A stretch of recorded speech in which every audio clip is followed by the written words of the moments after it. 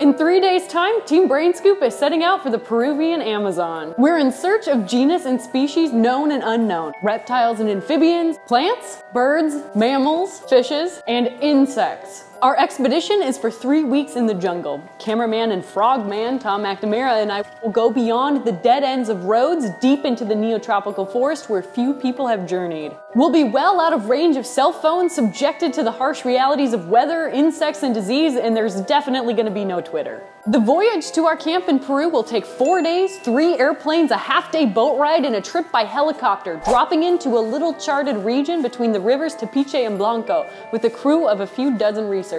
The objective? To document and save the rainforest. For the past 2 decades, the Field Museum's top-notch conservation team, aptly named the Action Center, has been working in conjunction with local scientists and communities, making annual expeditions to Central and South America in order to study and preserve the natural wonders that still remain there. This medley of ornithologists, ichthyologists, herpetologists, geologists, botanists, and anthropologists, it's like the Avengers but with scientists, identify uncharted areas of the rainforest, so pretty much everywhere Google Maps hasn't been yet. They spend just a few weeks documenting the selected area's biodiversity, and at the end of their time, these scientists come together and write a cohesive report of their findings to be presented to the governing bodies of that country. Then, the case can be made for protecting the surveyed area, potentially even designating it as a national park, which is a step toward preventing illegal deforestation and mineral extraction. The challenge of implementing conservation is that you can't hope to protect an area if you don't know what's there. That's where the Action Center comes in. In the last 20 years, they've discovered more than 150 new species to science and have protected 32 million acres of wilderness. So, Team BrainScoop is joining in on this Amazon adventure, a journey to the limits of what we know about the natural world. In 72 hours' time, we're packing up and shipping out with the Action Team. We can't know what to expect. I imagine I'll come home with some gastrointestinal parasites and a boatload of unidentified diseases. Tom will probably come back with a monkey companion/rival. In order to better prepare ourselves for this mission, we interviewed some of our colleagues who are well seasoned in conducting field research. Let's see what they have to say.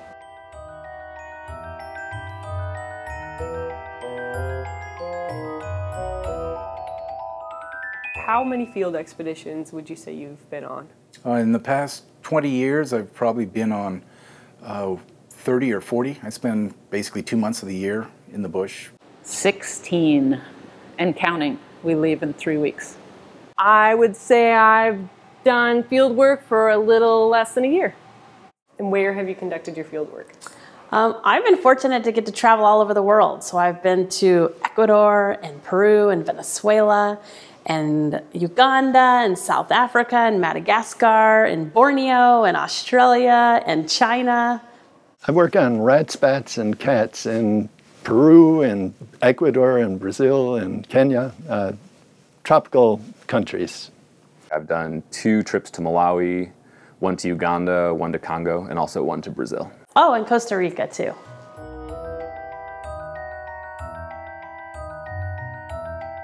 You can plan for an expedition, but they don't always come off the way you've drawn them up on paper. That's good advice. A little wild boar started foraging around my site, and so I started peeing around the proximity of my little site. So I thought, I'll show you. You don't come back to my space. I gotta count these leaves. So I kept peeing in like these really specific spots. So my urine would accumulate. Mama came back with the 2 babies, and Mama's challenging my space, right? And I'm like, blah, and it's like, oh. It's like, blah. It's like, no. And then finally I lunged off my little seat and threw my arms up and yelled really loud, and they ran away. So do you or do you not recommend urinating around the perimeter of our work sites? Apparently if you're a boy, that works really well. Oh. But Lady P doesn't really do so much. Okay. Apparently. Well, except for attract them to come back and apparently want to take your space. Today I learned. Yeah. So stalked by jaguar, attacked by a sort of rival indigenous group in Peru last year, mistaken for the FARC in Ecuador, where a helicopter came in and dropped a whole bunch of soldiers thinking that they were going to raid a camp of terrorists, of guerrilla soldiers. We were looking for bats near the coast of Tanzania and ran into about a 5-year-old kid and asked him where the bats were, and he said, "Follow me," and we ran back to the village and went to the local hospital. I climbed up to get these free-tailed bats, which turned out to be a new species to science, and as I was climbing, I hit a weak spot in the false ceiling, and I fell out of the ceiling right into what they call the Chumba ya Sindano, which is the room of the needle. And I fell in there right as a kid was getting inoculated in his butt. And the doctor saw me coming through the ceiling and screamed and hit the needle, and the kid screamed and hit the needle. Everybody's screaming and the bats are flying everywhere. And it was a pretty amazing day. That's perfect. It's perfect. What sort of complications have you experienced? Things like engorged ticks in my nose that I came home from Africa with. Had no idea why. I knew something was wrong with my nose, but I didn't know what. So essentially an entire, field season there and then a plane ride home, and figured out I had a giant engorged tick in my nose. Did you report that to customs? Because you're not supposed to be importing. I know, smuggling ticks. Gross. Giardia, amoebas, dengue, and then the worst thing for me has been leishmaniasis, so flesh-eating bacteria. I've contracted malaria 3 times. You're going to get diarrhea, even if you don't want to. Even if you think you're being careful about what you're putting in there, this does not agree all the time. What's it like having diarrhea in the rainforest? Basically, any diarrhea you've had to date is nothing like the diarrhea you're going to get down there. You think your sphincter is pretty tight and you have a pretty good communication with it, all of a sudden everything goes out the window or the bottom of your pants, and it's like, what happened? But everybody with you will understand because it's happened to them too.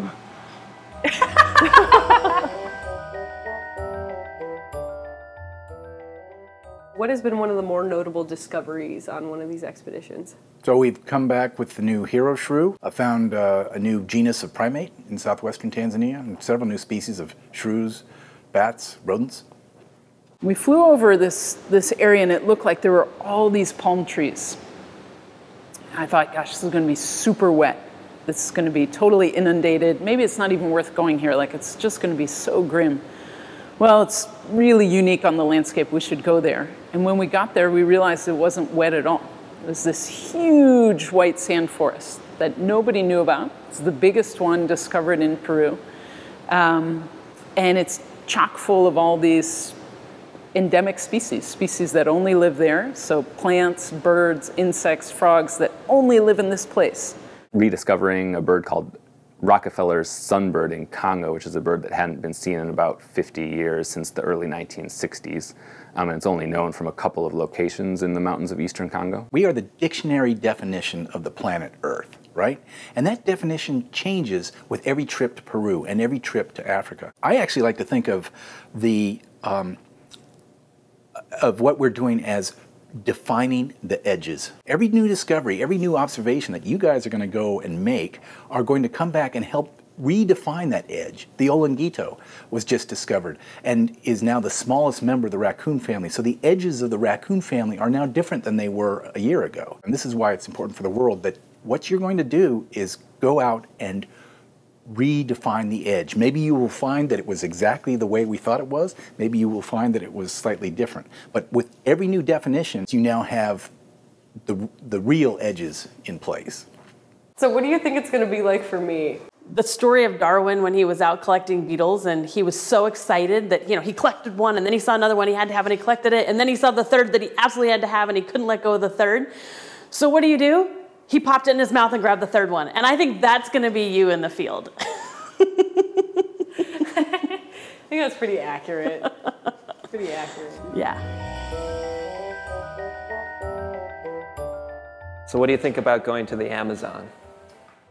I don't know if I could ever fully prepare myself for what we're going to do. I have no idea. I have no idea what to anticipate. It's like when you go camping as a kid and you feel like you're camping, but you're in the woods and then you turn around and the RV is there, or there's like the road, or you can hear the highway or airplanes. It's not going to be like that at all. Interview with Tom McNamara, cameraman, frogman, demolitions expert. What do you think about the jungle? If it comes down between me and a monkey, it's gonna be me. I'm not pulling any punches for a monkey.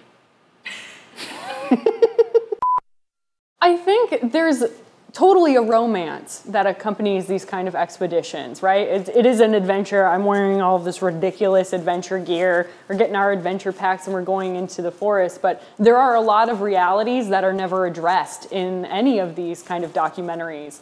Honestly, one of the questions, and we are keeping this part in the video, one of the things that I'm most concerned about that nobody has addressed so far is what do women do in the field when they are on their period? What are you packing in preparation for the trip? Camera, lenses, Swiss Army knife, red Jacques Cousteau hat, and Charles Boyer's 1966 album, Where Does Love Go? Can you take a look at this? Oh my, is this a penis fish? This was in Peru. Yeah, that was collected in Peru. Wow. So this is public enemy #1. Yeah, that is the most dangerous and most feared animal in the Amazon. Yeah, because they will swim right up your urethra. If you're peeing in the river, it can detect your urine stream. It senses the ammonia in the water, and it will swim upstream. What about Anna using a perimeter peeing technique as a defense against warthogs? I don't know what she was thinking with that one. I mean, I kind of get what she was thinking. But do you respect it? Oh, absolutely. Yeah, but I just like, I want to know what was going on in her subconscious where her like fight or flight response was like, I gotta pee. This was my primal instinct tells me that I need to urinate to protect my area. What do you think's gonna happen? My world is about to get a whole lot bigger and I'm about to get a whole lot smaller. I don't even know what I would do if we were in camp and an anteater came in camp. I would be like, what are you doing here? I'm like, we're people, we're here. And the anteater would be like, I'm an anteater. Got any termites? I have no idea what that is. Or like, there's a stick insect the size of my arm. There's gonna be a tarantula. You know, there's gonna be a frickin' boa constrictor in the trees. And it's like, here we are. We are in their world. We have no business being there. And I think my mind's just going to be blown.